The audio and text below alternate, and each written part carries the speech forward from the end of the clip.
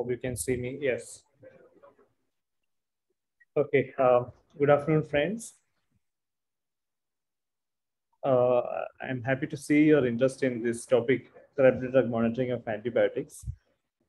We have started therapeutic drug monitoring long time back, but in the area of antimicrobials, we are not using it frequently in its fullest potential. And there are reasons for that. One is practical issue. So we have to evolve a lot from here. And I will be discussing about how our progress will be in the near future so that TDM of antimicrobials will be more practical.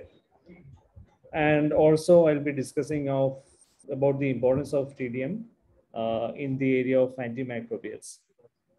Thank you for your interest. I hope you will enjoy it and I don't bore you to death. Okay. So why TDM? People have found a relationship between the pharmacological effects of a drug and the accessible concentration of a drug. So accessible concentration is important. So even if the infection is in the heart, we should not be going to the heart to take a sample and check whether there is adequate concentrations. So whether accessible concentration, here it's mostly it is blood, or sometimes it is CSF, sometimes it is pleural fluid, sometimes it is saliva or epithelial lining fluid. So whether accessible concentration of a drug, does it have an implication on the clinical outcome? So yes, people have found that yes, it has. Okay, so previously, normally how we do antibiotic treatment, we administer the drug. If you do not find a response based on the culture reports, we administer the antibiotic. And if we do not see a response, we may switch to another antibiotic and we wait for the response to happen, right? So, or we adjust the dose because the response is not happening in the pace that we require. We adjust the dose, right? Or sometimes the worst case scenario is we may change the antimicrobial. Here, when we do the TDM, there is one more component coming in. So we give the drug, we see the concentration of antibiotic in the blood and objectively adjust the dose to have a therapeutic response. Okay, so this is more objective. Okay, so what are the different factors that affect treatment outcome when we do the antibiotic treatment? One is site of infection. If the infection is deep-seated, it is more difficult to treat that. So site of infection, then virulence of pathogen, obviously, then adequate control of source of infection. So if the source of infection is not adequately controlled, for example, if there is a pus, you have to drain it. Pyema, you have to drain it, right? So then pharmacologic properties of antimicrobial agents. Some of the antibiotics have very high protein binding. Some of them have very high volume of distribution. So you have to choose the antibiotic accordingly for the site of infection. So the pharmacological properties of antimicrobial agent plays a very important role. For example, polymyxins you do not give for lung infections. You know that it will not penetrate the lung tissue. You have to give in a different route of administration if you are going to treat with polymyxins, right? So pharmacological properties of antimicrobial agent is important. Choice and dosing of antimicrobial agents. So choice, yes, culture reports. And dosing, how you dose the antibiotics. Then patient characteristics like critical ill patient, or if the patient have significant comorbidities, extremes of body weight, extremes of age, this can all affect the treatment outcome.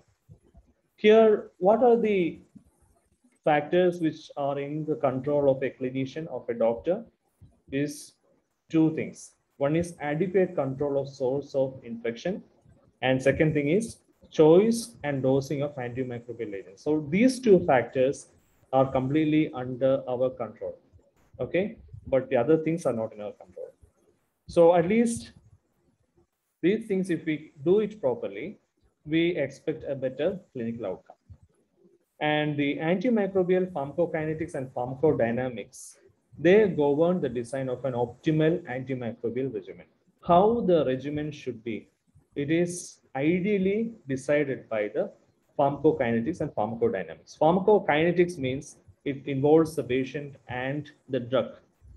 Pharmacodynamics, it involves the patient, receptors, and also the organism which you are trying to kill.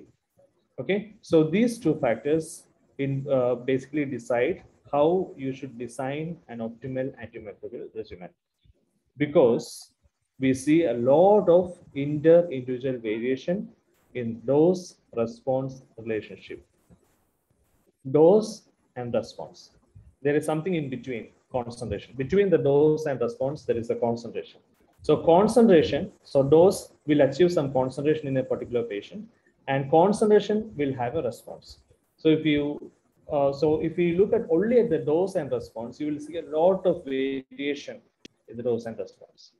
Okay, so you have to optimize treatment for people, ideally. Why? Because a lot of parameters affect the antibiotic exposure. For example, the patient factors like age, sex, body mass index, renal conditions, disease conditions, genetic polymorphisms, etc. And the drug characteristics like volume of distribution, its clearance, bioavailability, its protein binding, concomitant drug administration. Okay, all this affect the exposure of a drug in a certain patient.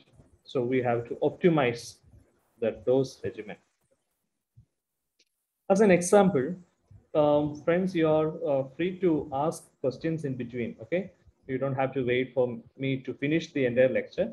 So either you note it down and ask me that later, or you can directly ask in between. I hope I will be able to answer some of them. Yeah. So are you clear? Am I audible to you? Yes, sir. Yes, sir. All right. Okay. So as an example for the variability of antibiotic exposure, here I am bringing the example of colistin. Colistin I bring because this is one of the antibiotics which I am doing the study on. So we are doing a study with intensive care unit, surgical ICU, and endocrine department.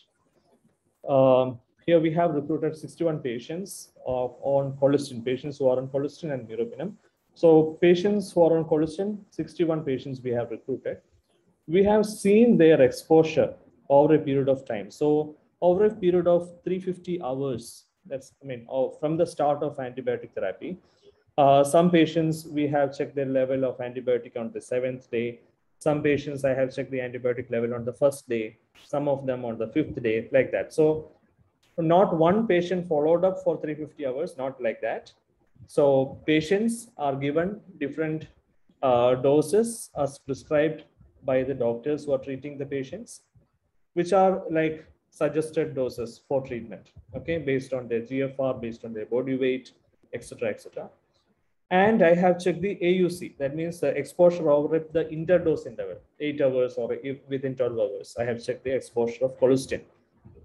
You can see, ideally, you have seen the red mark here, the horizontal line, right? I get it. Sorry, not this. You have seen the horizontal line.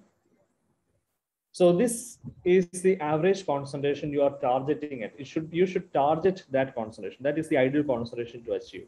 But you see, many of them have very low exposures. Some of them have very high exposures, and exposures more than 3 is supposed to be toxic. Okay, you see, it's everywhere. So if you dose a patient based on the recommended doses, this is a situation that you will come across. And obviously, there is a high chance for treatment failure. Okay. But if you decide if you decide to dose based on GFR, you won't be able to see, there's no good correlation. This is from our data, okay? You are not able to see a good correlation between GFR and the exposure. Okay, this I will explain what is colistin steady state average. I will explain that. Just imagine that is exposure to colistin. It is not so well correlated with GFR. Its R-square is only 0.11. Please hold on. I will come back in a minute.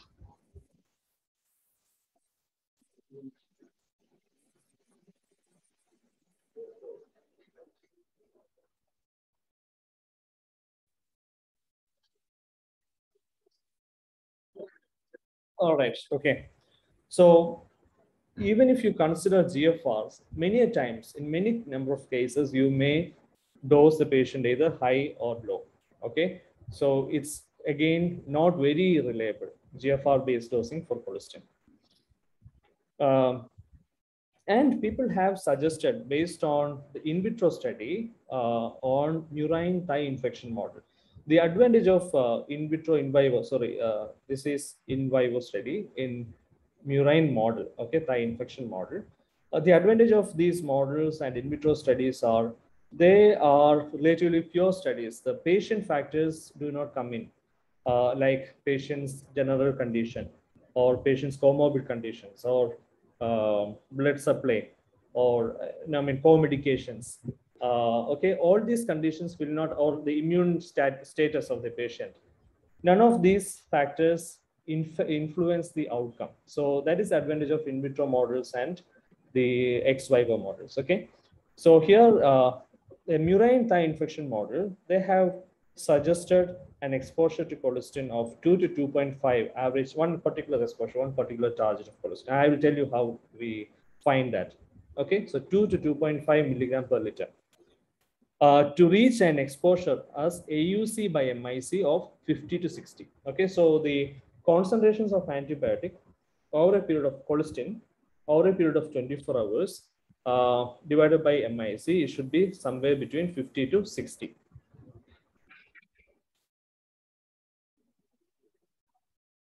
And we have checked the acute kidney injury in these patients.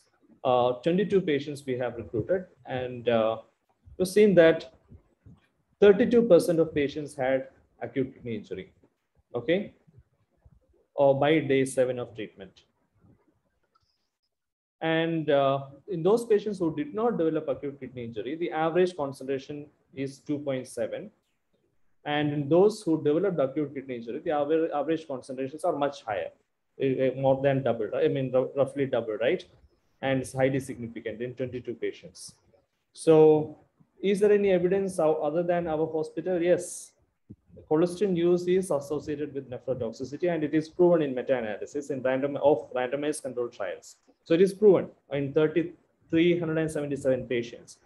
The nephrotoxicity incidence in patients who received colistin was 36.2. It is roughly similar to what we got. The nephrotoxicity rate was significantly higher in colistin arm than comparators, and the number needed to harm was 5. Okay, and in another study, this study, they have seen that acute kidney injury was almost apparent within the first 72 hours of treatment. So if the colistin is the reason for acute kidney injury, it should happen mostly within the first 72 hours of treatment initiation with colistin. So this is well established. Colistin can cause nephrotoxicity, and it's around 30% if you do not do TDM. Then yeah, so based on the pharmacokinetic studies, to get an AUC of 50 to 60 milligram hour per liter, we have to aim a target average, steady state average of 2 to 2.5. I'll explain how to calculate all this for efficacy. So what are the practical issues with TDM? One is there is a delay in achieving steady state, especially for antibiotics which have long half-life.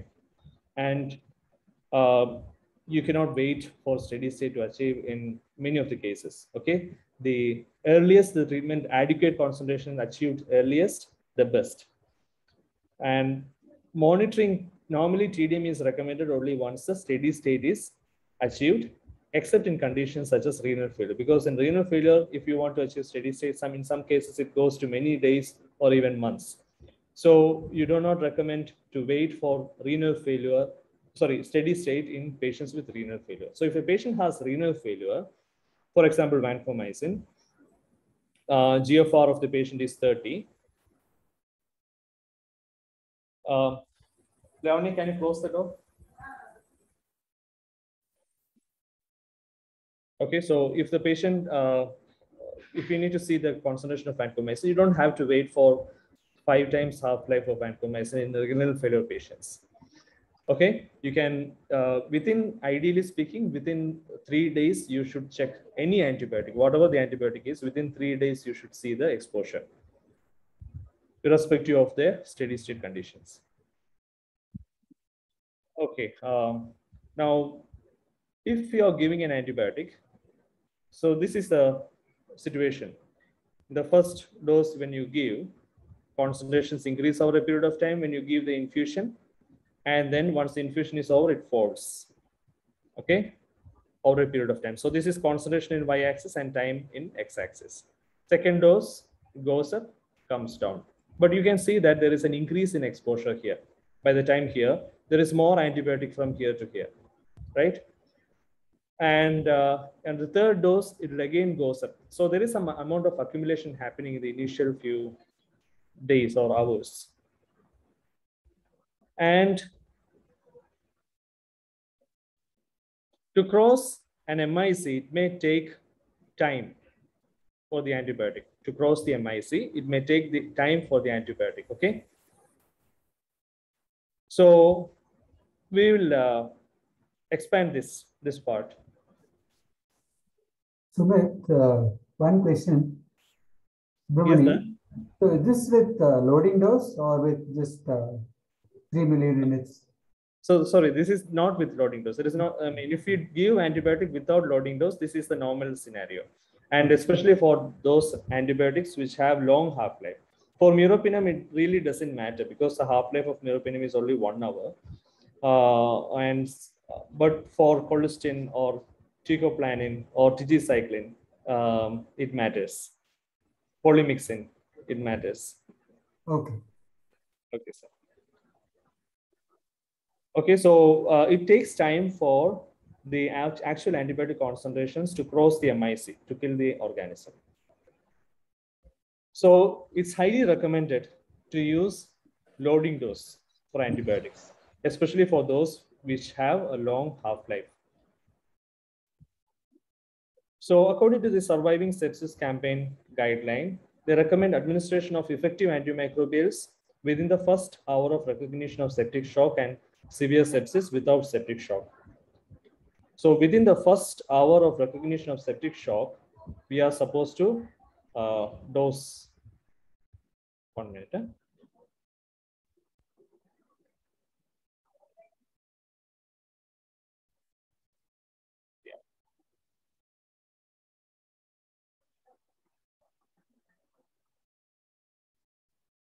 Yes. And various simulation studies are done in computer based on the all the experience that we have till now. Simulation studies show that this target will not be reached at first dose for majority of critical ill patients if using the most commonly recommended doses. Okay. And there's something called Bayesian PK/PD models. They help to achieve the target antibiotic concentration in the shortest time possible in patients. So I will explain what Bayesian PK/PD models are. So before explaining all that, these are the pharmacokinetic parameters that we look at. Trough, for some antibiotics, some anti-infectives, we look at trough. For some of them, we look at Cmax. For some of them, we look at the AUC, area under the curve. I will explain all these parameters. Then there is something called area under inhibitory curve. Then T more than MIC. I will explain what that is. Cmax above MIC and steady state average concentration. Okay, so I'll explain all this. So a dose is given, 2 doses are given. So here, what is the trough? The lowest concentration of drug, which is before the next dose. So lowest concentration of antibiotic happens before the following dose, right? And that is called trough. And normally we say trough should be collected within 1 hour before the scheduled dose. Okay, trough sample should be collected within 1 hour before the scheduled dose. But if you are suspecting toxicity for a drug, for an antibiotic, for example, colistin, you don't have to actually do a trough. Sometimes you may send a trough sample after 2 days of colistin. The patient is not recovering, even though when you stop colistin, patient is not recovering. So it's not trough, it's random concentration. So still you can send a sample here because we are looking why toxicity, whether it's a drug related toxicity. So to rule out that, you don't have to send a trough sample. Okay, so this is trough. Trough means just 1 hour, within 1 hour before the scheduled dose. Then this is called Cmax. Cmax is, it's not at the end of infusion. So normally we say at the end of infusion, concentration in the blood will be the maximum. But when we say Cmax, we do not normally refer it to as the end of infusion. It is roughly half an hour after the infusion is over. Okay, so if you are giving amikacin over a period of 15 minutes, if you are giving amikacin like over a period of 15 minutes, then Cmax sample is collected half an hour after the end of infusion. So that means 45 minutes after the start of infusion, you have to take the sample, and that is the Cmax. Okay, so that is Cmax, that is maximum concentration. And this is the AUC. That means the area under the, this particular is AUC is, sorry, this is partly wrong, because AUC starts from here down, because concentration is from 0 to up, right?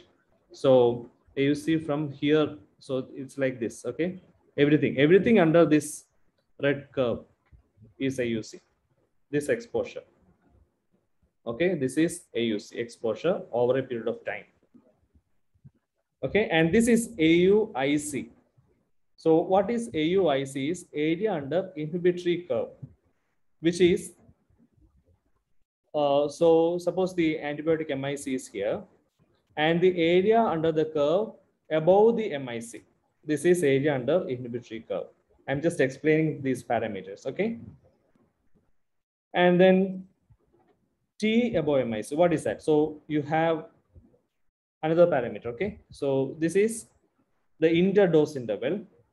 So within 2 doses, between the 2 doses, okay? This is one interdose interval, okay? And this is a time of interdose interval that will be in some hours. Maybe sometimes it is 8 hours if you're giving antibiotic every 8 hourly. If you're giving antibiotic every 12 hourly, it will be 12. Okay, that is the time of interdose interval. And this is the time during which the antibiotic concentration is above the MIC. Time for which antibiotic concentration is above the MIC, that is represented as small t. Okay, so what is T more than MIC? It is the small t divided by the time of interdose interval into 100. So that is the percentage of time the antibiotic concentrations are above the MIC. Is it clear, friends? So that is the T. So that is T above MIC. Okay. And now what is steady state average? Another term. Steady state average is, if the steady state AUC, that means you have to wait till the steady state of antibiotic happens. For vancomycin, it is after 3rd dose. By 4th dose, it will be steady state in normal renal condition. Okay. So you have to wait for the steady state, and you find the AUC at steady state, and you have to divide the time during which the AUC is estimated. For example, if vancomycin is given every 12 hours, on 3rd day you have seen the AUC, and you have to see the so AUC value divided by 12. That will give you steady state average. So here is a calculation here. So for example, if the AUC is 19, okay, suppose AUC is 19, and the time interval is 72 and 80. The subtract that is 8 hours, right?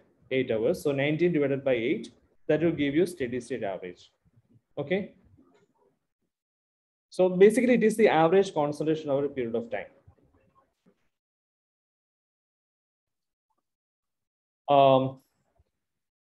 And you have to also know the terms concentration dependent and time dependent killing. I hope you all know the difference between concentration dependent and time dependent killing.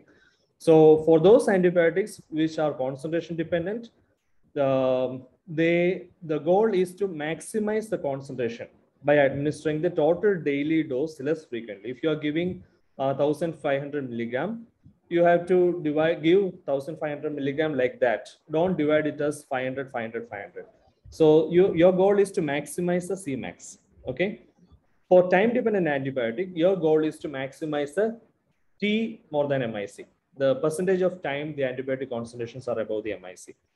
Okay, so these are the antibiotic examples which follow these. And certain drugs have post-antibiotic effect. For example, aminoglycosid. Most of the protein synthesis inhibiting antibiotics have post-antibiotic effect. Okay, especially like aminoglycosides. Aminoglycoside has a concentration-dependent killing and a post-antibiotic effect. So the advantage is these conditions like amikacin, you can dose once daily because there is a good post-antibiotic effect.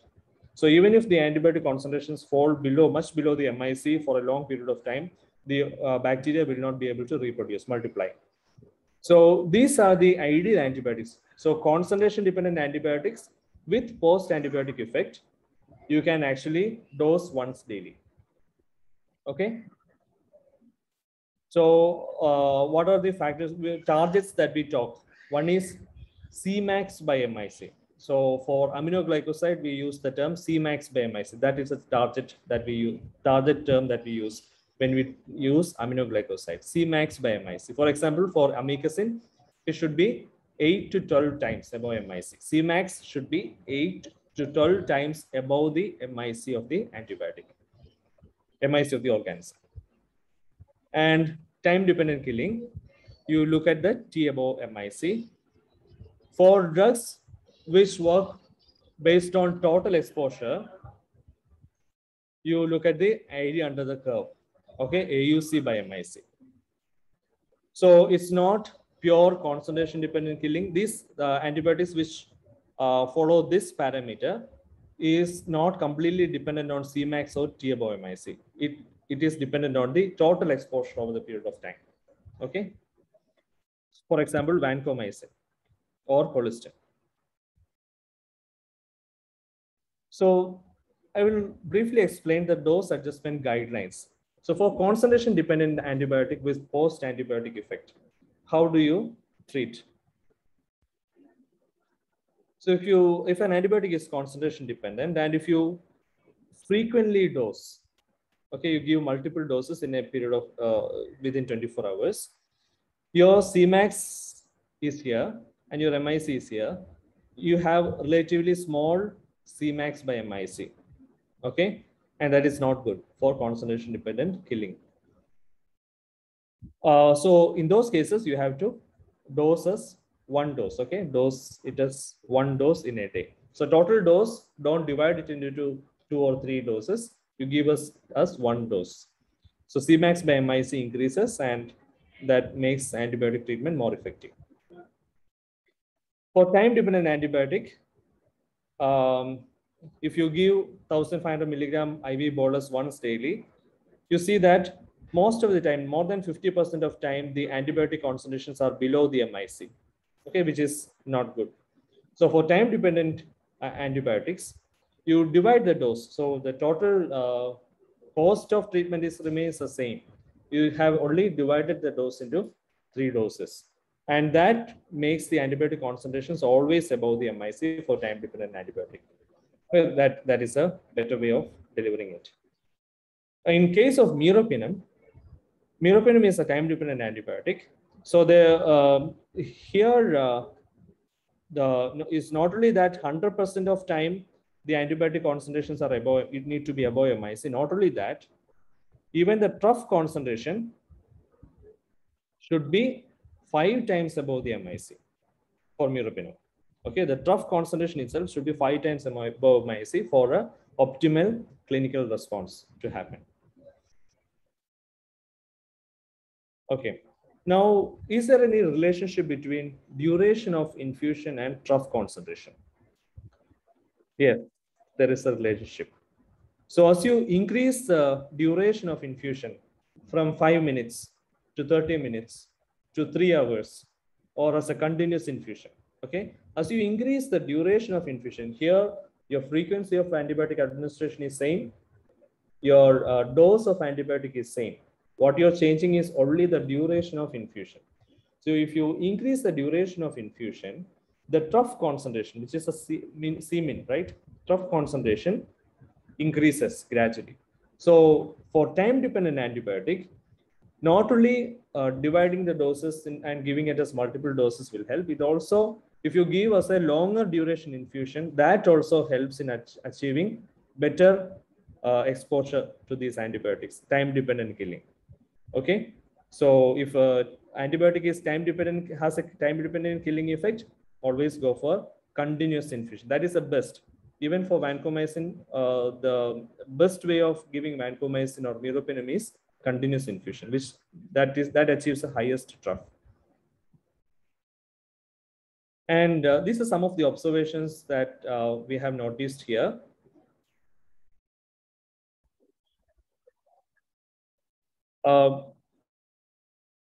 Please ask. Okay, till now, are you clear? Clear, sir.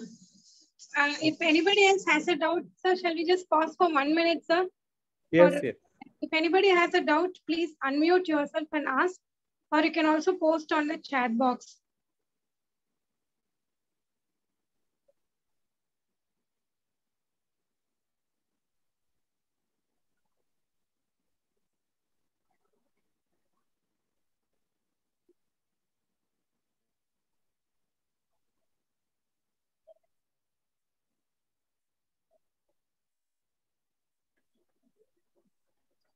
Okay, I hope I can continue. Yes, sir. All right. So these are some of the experiences that we have. A 55-year-old diabetic diagnosed with left parasinusitis and normal renal function. Okay. The functional endoscopic sinus surgery was performed on 23rd of May and drained pus. CRP, C-reactive protein, was 10.4 on 24th of May. It was not very high. Pus culture has grown MRSA, but the patient did not respond to normal linezolid doses. The patient did not respond to linezolid. So the doctors have changed the antibiotic to vancomycin 1 gram BD and started on 29th May 2019. Okay.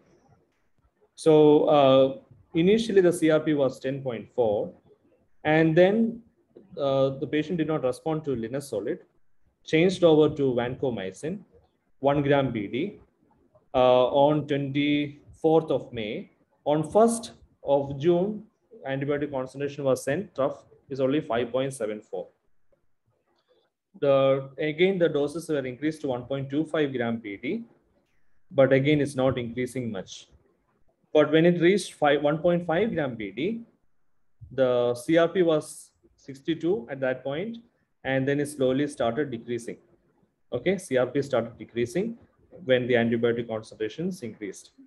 So is it related to antibiotic exposure? We will see. So there are studies which actually shows that if the exposure, so here this is what we have measured is only trough, and trough is only a crude estimate of the actual antibiotic exposure to vancomycin. Exposure to vancomycin is trough is a crude estimate. The best way to estimate the antibiotic exposure to vancomycin is AUC, area under the curve, because for vancomycin, area under the curve is a target that we have to look at, ideally speaking. So in this study, in a hollow study done in hollow fiber infection model, as I have told you before, these in vitro models are devoid of other patient factors which can influence the outcome, such as there is no comorbid conditions which can influence outcome. There is no other antibiotic which can influence outcome. There is the comorbid conditions like diabetes or site of infection. None of these affect the clinical outcome. So it gives a clear understanding of how the antibiotic exposure kills the organism. So this is hollow fiber infection model, and they have come up with a concentration AUC by MIC ratio 400, more than 400, to actually optimize the treatment for MRSA.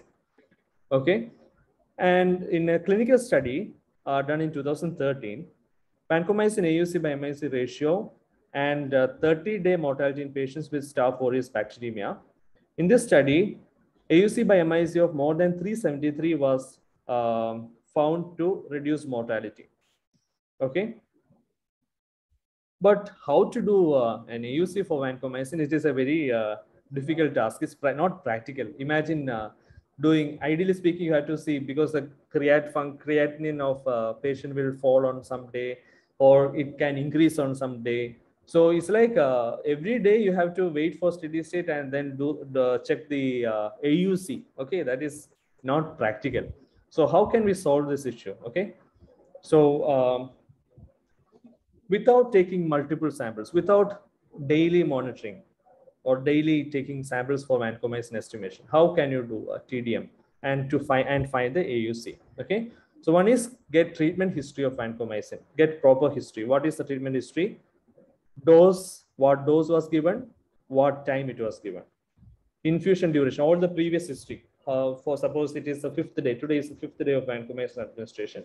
From first day, what was the doses given, what was the time at which these doses were given, and what was the infusion duration, rough infusion duration, roughly. Then get the serum creatinine information, gender, and get a concentration, okay, 1 or 2 concentrations, okay. And concentration need not be tough.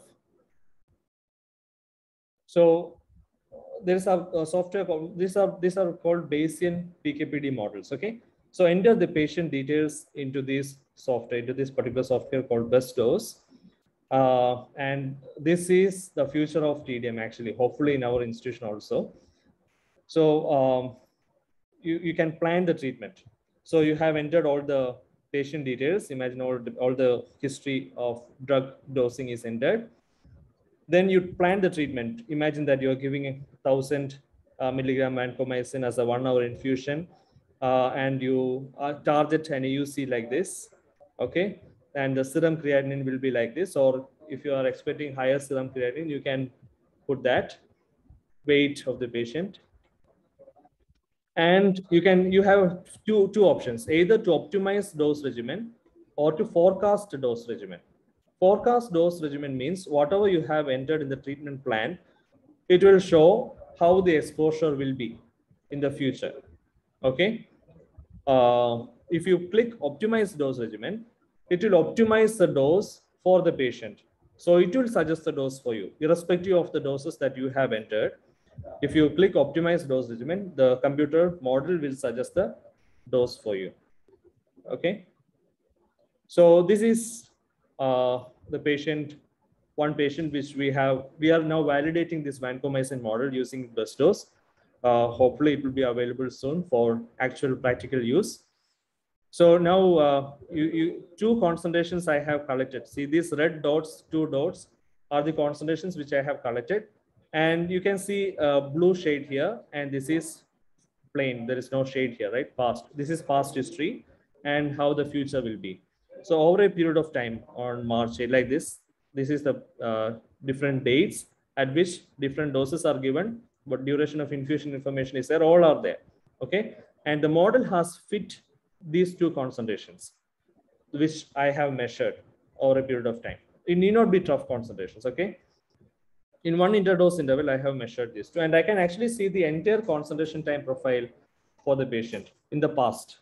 So how the patient concentration was before, and you can also see the complete AUC. No, you see with 2 concentrations or 2 or 3 concentrations, you will be able to see the entire AUC over a period of time, and it will also suggest what are the doses to be given.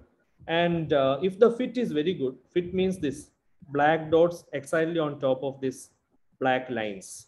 Okay, if the fit is very good, it will be within that green circle, both that green circle. If the fit is really bad, it will be somewhere here or here, which means you cannot take the model suggestions.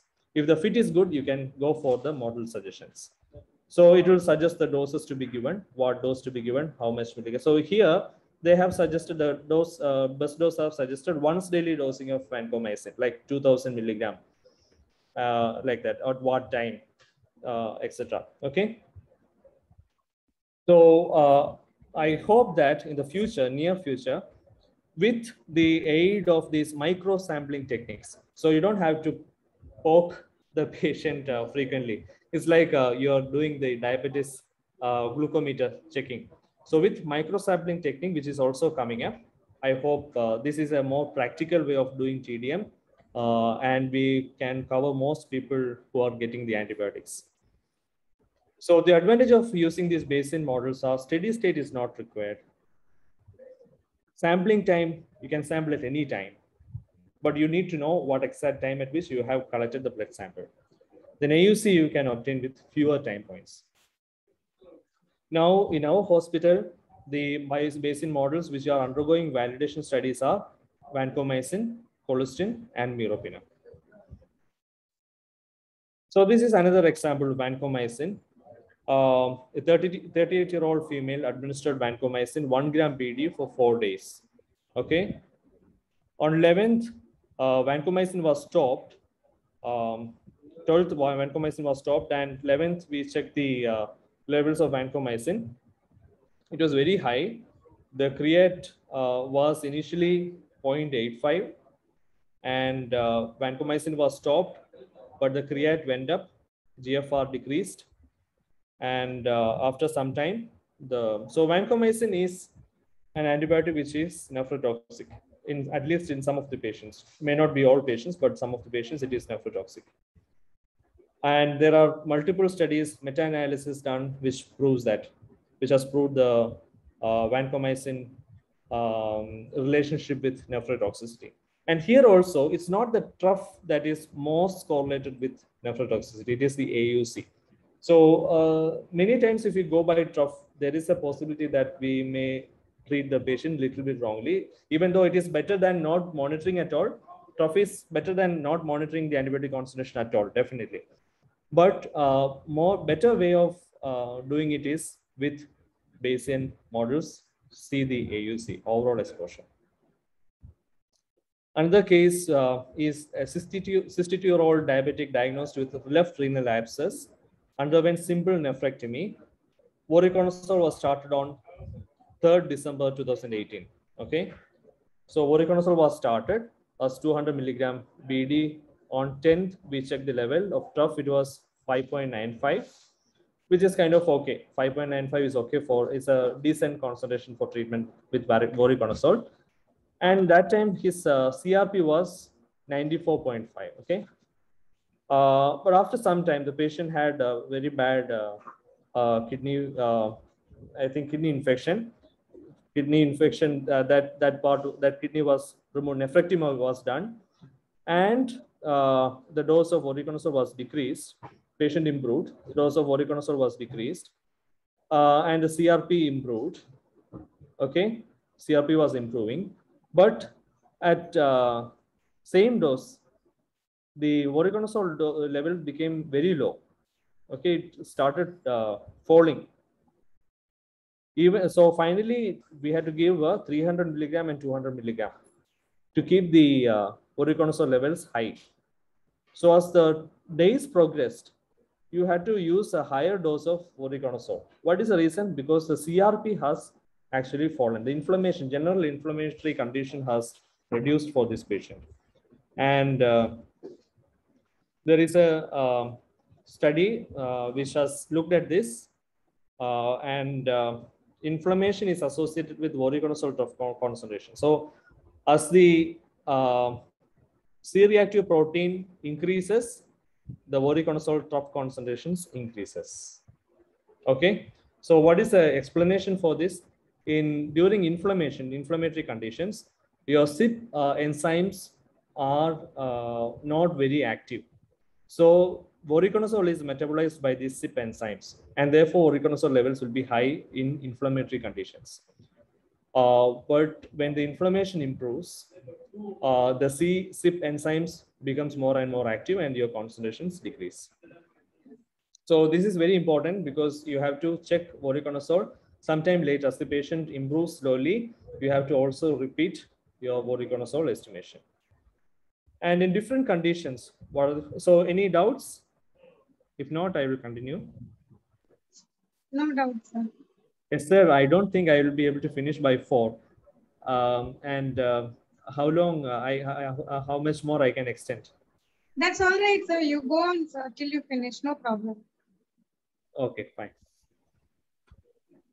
So, and pharmacokinetics of drug in various disease conditions, I'll explain. In renal failure, for a drug primarily eliminated by kidney.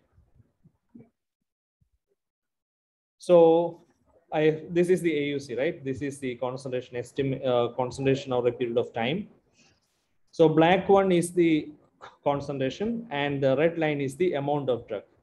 Black line is the concentration, red line is the amount of drug. Okay, so imagine that the volume of distribution in this patient is 10 liter. In this patient, the clearance is 20, but the patient developed renal failure, so the clearance reduced to 5 ml per hour. Okay, from 20 it became 5. So what will happen to the exposure? Both concentration and amount in the body will increase. I hope that is clear. Okay, so the exposure increases, you may have to adjust the dose. And what happens in burns? What happens in burns? Can anybody tell what happens to the kinetics in burns? Physiologically, what happens in burns? Burns, there will be hypoalbuminemia, sir. Yes, there will be hypoalbuminemia. What happens to GFR? GFR will also drop. In the initial few days, GFR will be high. There will be hyperdynamic circulation. Okay, so because of which GFR increases in the initial few days, and when the patient develops sepsis, yes, then they may develop all the renal failure and associated complication. But that is sepsis. So burns per se, there is a slight increase in volume of distribution, but more than increase in volume of distribution, what is happening is there is an increase in clearance. Okay, so if initial clearance was 20, the patient's clearance will become 40 if there is burns. Okay, so if this was supposed to be the exposure, it will become like this.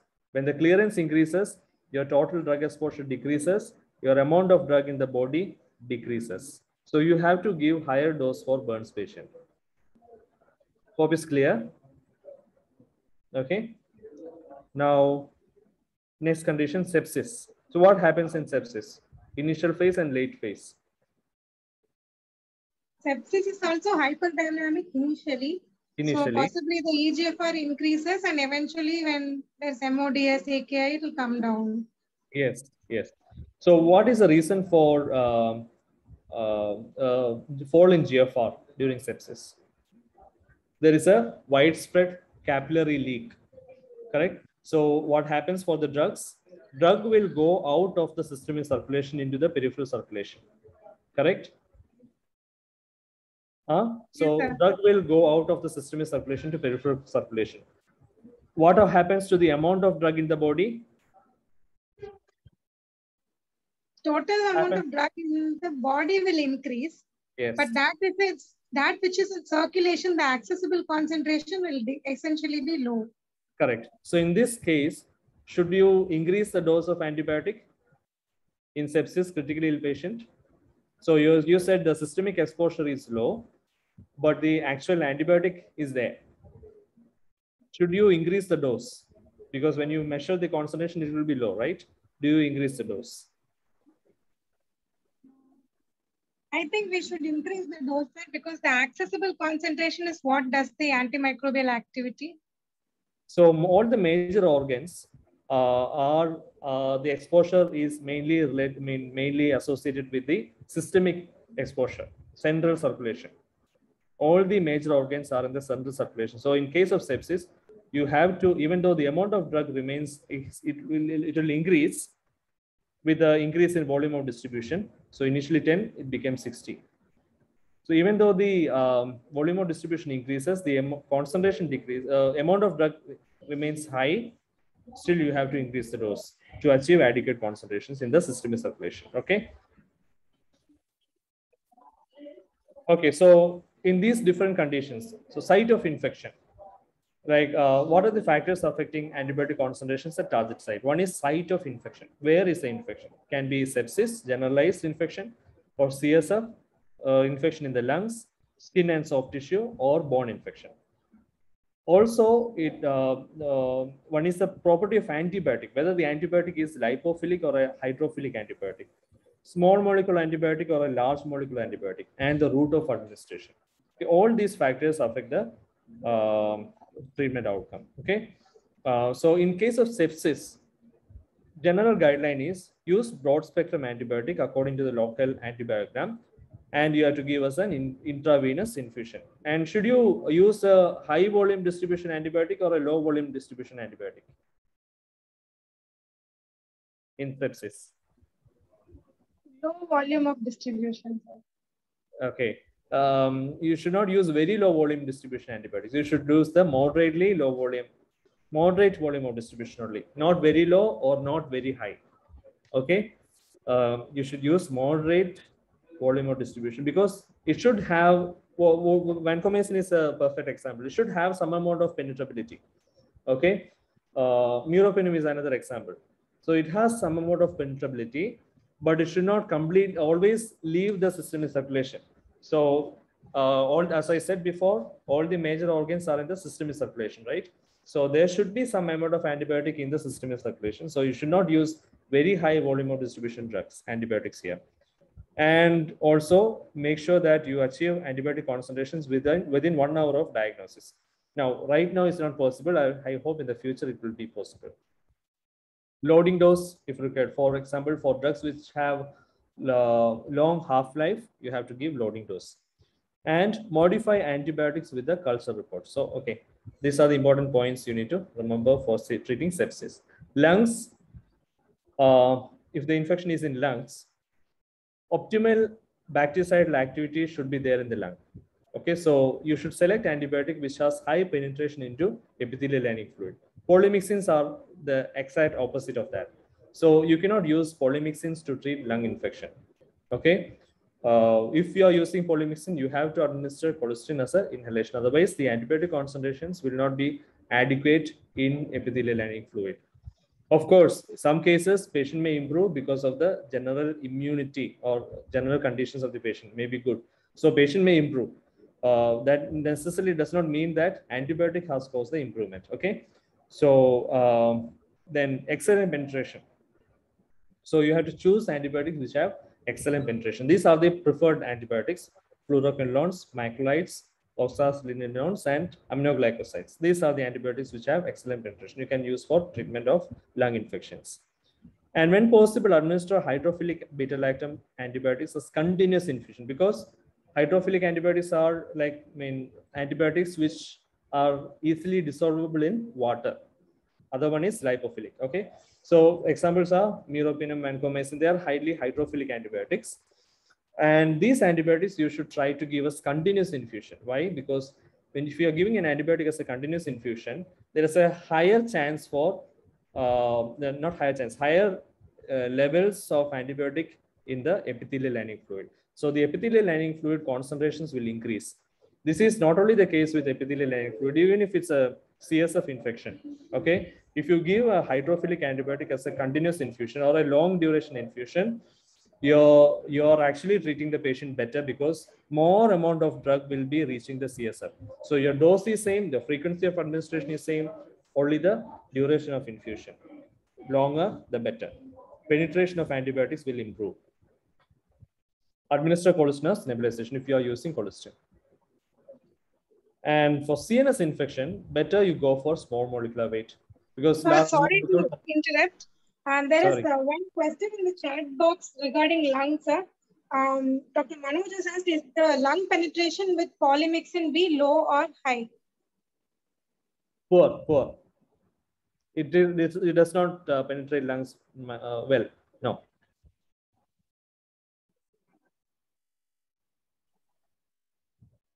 Okay.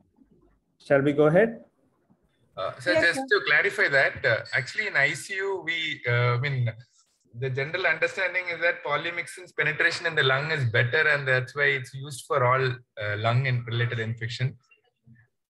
Even in ID recommends to consider polymyxin for all respiratory infections as compared to colistin. They say colistin is better to reserve it for with genitourinary infection, whereas you can give polymyxin. So could you explain that, sir?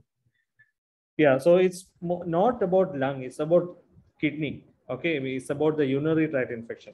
So if colistin use it for treating renal infections, and for all other, whether it's lungs or whether it's brain or wherever it is, for all other cases use polymyxin. That is the general consensus.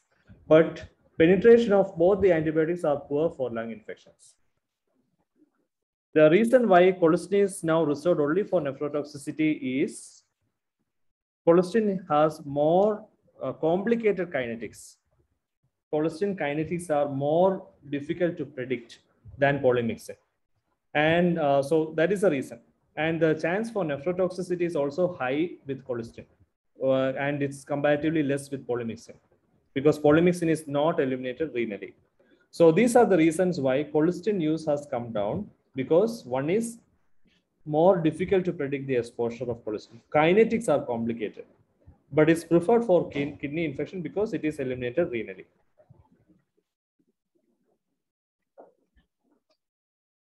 You have to use a good penetrating antibiotic for lung infection. Polymyxins are not so great in penetrating. Same polymyxin, if you look at the molecular structure of polymyxin B and colistin, they are similar. Okay, so penetration is roughly the same only. There's no difference. Sure, sir. Thanks. Okay, now with TDM, sorry, with Bayesian PKPD models, colistin and polymyxin, there won't be any difference. When you use Bayesian PKPD models, basically we are doing a study now with Subramani sir and the SICU. We have started using, I have built a model for colistin, and we'll do a study on colistin in ICU patients. So with the aid of Bayesian PKPD models. So it will be completely, the patient will be followed up throughout the treatment period, and we will see the complete exposure, and we don't have to frequently monitor. That is the advantage of Bayesian PKPD models. And we will see. So if you use Bayesian PKPD models, you are seeing the kinetics, you are seeing the exposure. Then you won't find a big difference between polymyxin B and colistin. This is the understanding. Okay. So shall I move ahead? Yes, sir. Okay, thank you.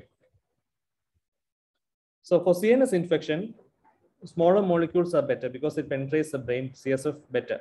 So blood-brain barrier better. And it should be only, again, like it should be moderately lipophilic, not highly lipophilic. Highly lipophilic means it crosses the blood-brain barrier, but again, it goes out.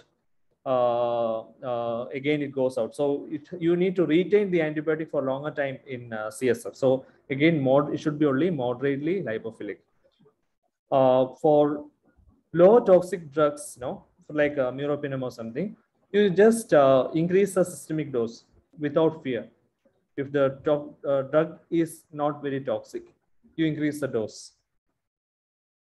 And in this case, best thing is intrathecal antibiotic administration, especially for these antibiotics.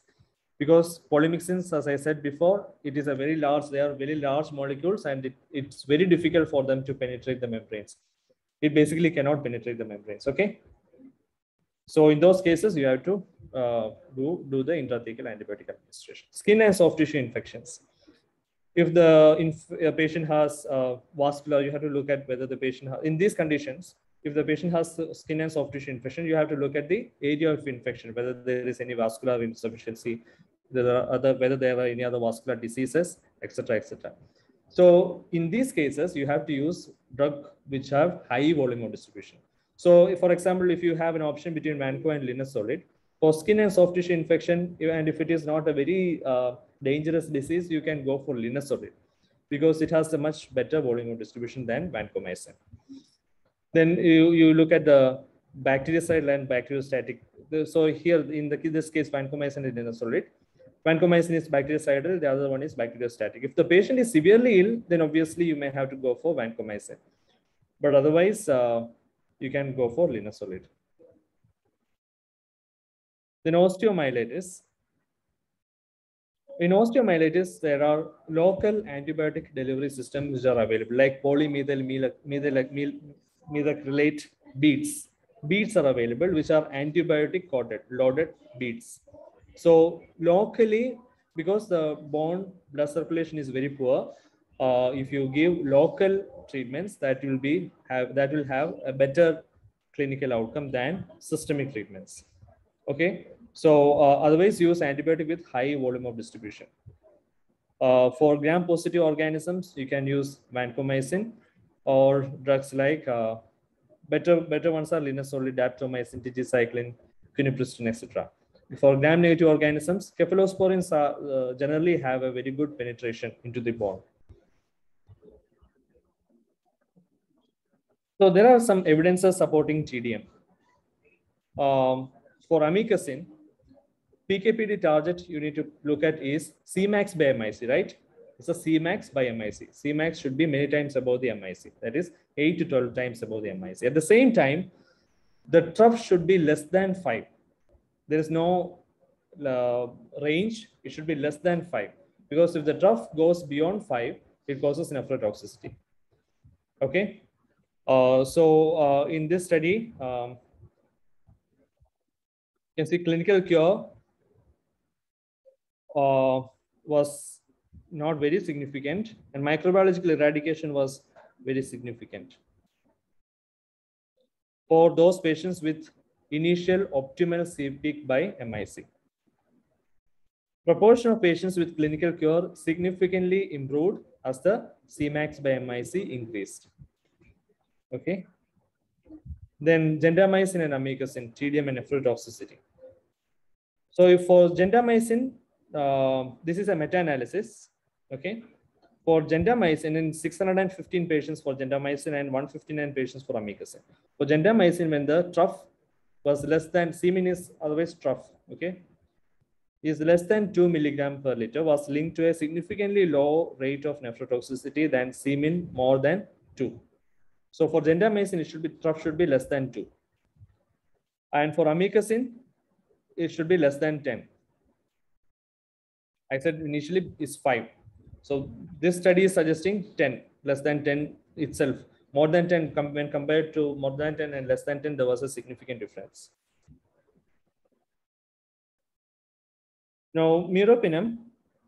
For meropenem, I told you, it's not just that 100% of time the antibiotic concentration should be above MIC. Not only that, the trough should be that is a minimum concentration should be 5 times above the MIC. Okay, and that is a significant predictor of clinical response according to this study. Cefepime and ceftazidime. AUIC, I hope you remember AUIC, area under the in-between curve. So the AUC above the MIC. So concentrations above the MIC, that really matters. If it's more than 250 and T more than MIC more than 100 is significantly associated with better clinical cure. Cefepime and ceftazidime. And what about antifungals? Achievement of therapeutic concentrations are associated with improved clinical outcomes. So here, all these antifungals are studied: fluconazole, voriconazole, anidulafunkin, posaconazole, capsofunkin. There's a considerable inter-individual variability, and attaining on-target serum antifungal level was significantly associated with a favorable clinical outcome, whereas the administration of an adequate antifungal dose was not. So adequate dosing was not related to clinical outcome, but adequate levels of antifungal were associated with clinical outcome. And for voriconazole, there is a meta-analysis report. Patients with therapeutic voriconazole serum concentrations were twice as likely to achieve successful outcomes. So those who have therapeutic voriconazole compared to subtherapeutic voriconazole. The likelihood of toxicity associated with supratherapeutic voriconazole was 4-fold that of therapeutic concentrations. So toxicity also. So not only the efficacy, but toxicity also. Another one on posaconazole meta-analysis. Patients with posaconazole plasma concentrations over 0.5 milligram per liter, or otherwise called 500, we report as nanogram per ml. So it will be 500 nanogram per ml. We're twice more likely to achieve successful response compared to those with lower concentrations. Okay, so normally we say it should be around, for treatment of fungal infections with posaconazole, you should be aiming at 100 nanogram per ml. Okay, that is about more than 3,800 and all. You have to be very careful for posaconazole. So summary, there is a high variability of antibiotic concentrations in patients. It is proved. So a population average dose may not achieve adequate blood concentrations in significant proportion of patients. So what is population average dose? These are the suggested dose. For example, vancomycin 1 gram PD. That is a population average. For a population, that dose will give adequate exposure. But when it comes to individual, there is a lot of inter-individual variability, because of which many of the patients will not achieve adequate concentrations in patients with these antibiotics. Then antibiotic exposure is associated with microbiological cure, acute kidney injury, and to some extent clinical cure, because clinical cure also depends on other factors, not only the antifungal, anti-infective exposures. It also depends on the patient factors, right? Antibiotic target concentration should be achieved early in the treatment period. As mentioned before, especially within first 48 hours, or at least within first 72 hours, you should achieve the targets. Therapeutic drug monitoring is widely suggested to improve the patient outcomes. And the Bayesian PK/PD models make TDM more practical. Now, even though we have TDM, nobody is using it properly. I mean, even vancomycin we are getting tough samples, because it's only one sample we are getting, but we are not even not very happy with the actual TDM of vancomycin, because we can actually do it much better. So how do these Bayesian PK/PD models help? Is more practical TDM. Achieve target antibiotic concentrations early in the treatment phase itself. So you don't have to wait for steady state or anything. Okay. So you take a blood sample in the initial phases of treatment. Reduce the frequency of estimation of antibiotic concentrations. You don't have to frequently say, like, you don't have to daily or alternate day see the exposure of vancomycin. Maybe once in a week is enough.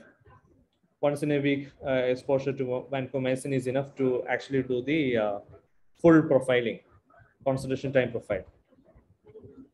Predict the entire concentration time profile for the entire treatment durations. So these are the advantage of using Bayesian PK/PD models.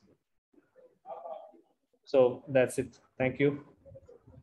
I can see the chat box. Let me see 1 minute. Shall I read the question, sir? Of from course, Dr. yeah. Jayaprakash. Glycopeptide has poor lung penetration, which means shouldn't I use Banco or Tico for MRSA pneumonia? And should I prefer linezolid instead? Vancomycin lung penetration improves with, as I said before, with the duration of infusion. So if you give a longer duration, of course, the lung penetration improves. So if the patient is critically ill, we should normally go for, of course, the ID are the actual people to decide on that. But of course, the penetration is if the penetration is the concern, if you increase the duration of antibiotic giving, it will improve the clinical outcome. So you don't have to always switch to linezolid if your worry is about penetration to lungs. One more question is there, sir. Meropenem, do we need to give a loading dose of 2 grams because the half-life is just 1 hour? Meropenem 1 gram TID as a maintenance dose is generally not achieving adequate concentrations in most of the patients. So that is a finding which we actually got. So 2 gram as a loading dose, instead of loading dose, I think it should be given as a maintenance dose 2-gram TID for most of the patients. Most of the patients may require it. And why? I mean, it's a antibiotic which do not have so much of toxicity, and you have to couple it with TDM. So now when Bayesian PKPD models are available, you'll be able to do it more practically. Now the question is, since the half-life is only 1 hour, whether giving a 2-gram as a loading dose and then continuing a 1-gram TID as a maintenance dose, does it help? I don't think so. But since you are giving the loading dose in the early phase of treatment, yes, of course, you're giving a high dose in the initial phase of treatment and patient may benefit out of it. But loading dose here is not going to improve the steady state concentration of meropenem. You rightly said that, Jayaprakash. Thank you. And just to follow up on that question, meropenem has a time-dependent killing, isn't it, sir? Yes. So in that case, does giving meropenem as an infusion rather than bolus doses, would that improve outcomes, sir? It will improve the outcome. So the best, actually it's proven that if you give meropenem as a continuous infusion, that will achieve the best clinical outcome. So this will not increase dose, right? You are not increasing the dose of antibiotic, but just only increasing the concentration. But here you have to make sure that the MIC, the antibiotic concentrations are above the MIC. That is very important. So it should be 5 times above the MIC. When you give the continuous infusion, you are not looking at trough. You are looking at a steady state concentration. It's continuously high. So that steady state concentration should be 5 times above MIC. You should make sure that. Yes, sir. One more question is, sir has asked, do we have TDM for voriconazole in our lab? Yes, it is available. We have TDM wise, we have isoniazid, rifampicin, pyrazinamide. Then voriconazole, posaconazole we have. Then we have vancomycin, miro, colistin, polymyxin we are developing, and we are also developing amikacin.